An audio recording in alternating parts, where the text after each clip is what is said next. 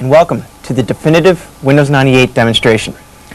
My name is BJ Whalen, and my partner in crime here is Mr. Dave Poland, and we're both members of the Windows 98 marketing team. Today we're going to give you an inside look at what Windows 98 can do, and we're also going to compare it head-to-head versus Windows 95, so you can very clearly see the differences. Now, what I'd like to do is start out with a brief slide of what Windows 98 is all about. Very simply, Windows 98 is the successor to Windows 95 that works better and it plays better. Windows 98 works better because it's easier, it's faster, and it's smarter. Windows 98 plays better because you've got great gaming capabilities. You're going to see that it's an incredible entertainment platform, and ultimately you're going to be able to do many more things with your PC than you were able to do in the past. Okay, so let's start out with an example of how Windows 98 works better. Great. BJ, a key benefit of Windows 98 is that it's much easier to use than Windows 95 and has much tighter integration with the internet. Windows 95 users will be very excited to know that they'll be able to make a very easy transition over to the Windows 98 user interface, but we've made a lot of enhancements and a lot of very interesting new tricks and tips to allow you to get the most out of the internet and to do a lot of customization on your desktop. BJ, why don't you give us a few examples? Okay, great. What you see here is the Windows 98 desktop, and I'm going to launch into my computer, and the first thing you notice is that as I hover over a particular icon like my C drive, immediately off to the left of the screen it tells me how big is my overall hard drive and how much free disk space I have left. And you compare that to Windows 95, where in order to get that same information, what you would need to do is you'd need to know that you need to right click on the C drive and then go into properties to get it. So the bottom line is that with Windows 98 we're making the information more accessible to the user. The other thing you notice is that as I move over to other objects in my computer, we've extended that same type of functionality. So for example, on the printers it tells me about how I can use that to set up a printer, or in the control panel it tells me what that's for as well. Let me surf here through my C drive and go into my documents. Now let's take a look what happens when I just hover over a particular file. Say for example this bitmap. I get a preview image of what that file is. Or for example if I go to a Word document, same thing. Or a PowerPoint. And so the nice thing is there are often a lot of times where you have a lot of folders and files in a particular folder, and you may not remember which is which, and this way you can figure out what it is without having to actually open it up, so you can ultimately work more efficiently and productively. Now, why don't we take a look at how Windows 98 also integrates the internet capability with your desktop. So the first thing you notice here is that I'm looking again, as I said, at my local hard drive, but what I can do now is I can actually type in a web address and go directly to the internet. So I'm just going to type in an address for Microsoft.com, and you notice we've got autocomplete, and I'm going to go right to the Windows 98 website. So the nice thing is that I can use the very same tool from when I was just looking at the contents of my documents folder, and then immediately I'm looking at the web. And you can compare this to the past, where if you were looking at the contents of your hard drive, users would then back out and launch a separate browser application to get at that same information. So the nice thing here is that with Windows 98 you no longer need to be thinking about, well, what kind of information do I want to find? Okay, based on that type of information, what type of tool should I be using? So no matter what, it's much easier to find the information.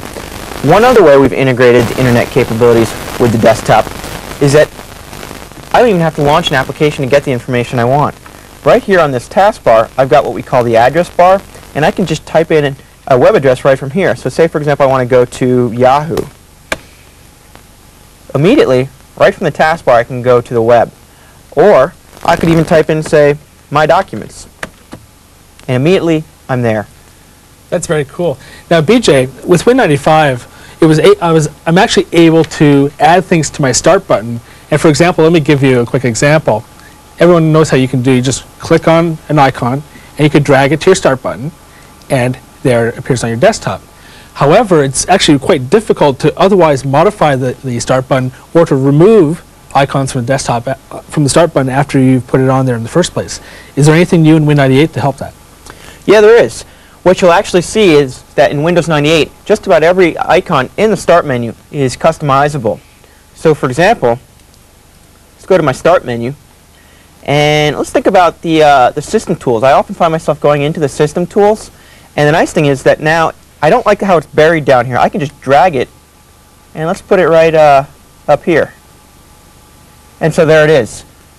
Or, for example, I can go into my documents of recently opened files, and I know this frequently changes depending on the files that I open, but if I know that I always want to be able to open the Windows 98 Monster Demo Fest PowerPoint, I can just drag that right up here, and there it is. So what you see is it's very, very easy to customize your Start menu with Windows 98. Very cool. Is it also possible to get, like, single-click access to all my favorite applications? Yeah, it is. You notice here on the bottom left-hand corner of the taskbar, you've got this area which we call the Quick Launch bar. And what it means is that I can drag shortcuts to applications, pop them right on that Quick Launch bar, and I don't even need to use the Start menu to get where I want to go. So, for example, I'll take my favorite productivity application, Flight Simulator, drag it right to that Quick Launch, and now I can just immediately launch it when I'm back in my office. Very cool. So BJ, what we've just shown is that Windows 98 is actually much easier to use because we've really enhanced the customizability of the desktop and really made the internet much more tightly integrated. Now, why don't we move on to look at quality? Yeah, why don't we start with that? One of the first things we've done is that we've made it easier for users to help themselves, for example, by updating the help system. Now, Dave, you were talking about in the past, the other day, you had a problem printing on Windows 95. Can you explain to me what that problem was about? Absolutely. I have Win 95, I bought a printer, I brought it home, and hooked it up to the back of the PC, but I had problems printing. And so I thought maybe help could help me locate the problem and fix it. So I went into help, and I've got quite a bit of information here. Let's go in the index and type in printing. So click on display. And actually not really what I wanted, but I do find a troubleshooter guide. So let's take a look at some troubleshooting information. It says print troubleshooter. We'll say what's wrong. It says my document didn't print at all. Well, that sounds like my problem. Let's take a look. It says try printing a test page. But I already know that, I already tried to print a page, it doesn't work. So BJ, does Windows 98 actually help me out here? Yeah, it does. Let's first take a look at the help system in Windows 98. The first thing you notice is that we've got a two-pane view of the help system. So not only can you see the index list of things that you're searching for, but then once you find a topic, you can still see both the list as well as the details on that particular topic. So let's go to the Troubleshooting Wizard within Windows 98. And now what I want to point out, the difference between Windows 98 and Windows 95 is that we've actually got a very detailed and thorough print troubleshooting wizard that will walk you through the steps that you would actually go through if you were to call a support technician at Microsoft on the phone. And they would ask you a series of questions such as, what type of problem are you having? Well, my document didn't print at all. Okay, next. Well, are you printing to a local printer or a network printer? Okay. Well, is your printer set as a default printer? And so what you see is there's a much more thorough set of questions that we ask to really identify the problem. So with Windows 98, we're much smarter about how we can diagnose and troubleshoot problems. Now, we all know there are times when the help system simply just doesn't have the information we need, no matter how good we make the help. One of the reasons for that is that once we ship that CD, the help system is burned onto that CD. We can't update it anymore. But after we ship the product and we talk to customers, we learn a whole lot about how to support Windows 98 and also some tips and tricks that we learn after we ship the CD. So in the past, it was difficult to incorporate into the help system. Well, with Windows 98, we've gone a long way to actually deliver that information into the help system by linking you directly to the web. So we've got a button here called Web Help. I click on this button, and what happens is it'll take me directly to the support online site at Microsoft.com. So now I'm on the web, and immediately I'm at the Windows 98 site. And so now I can, for example, find out the latest information on printing.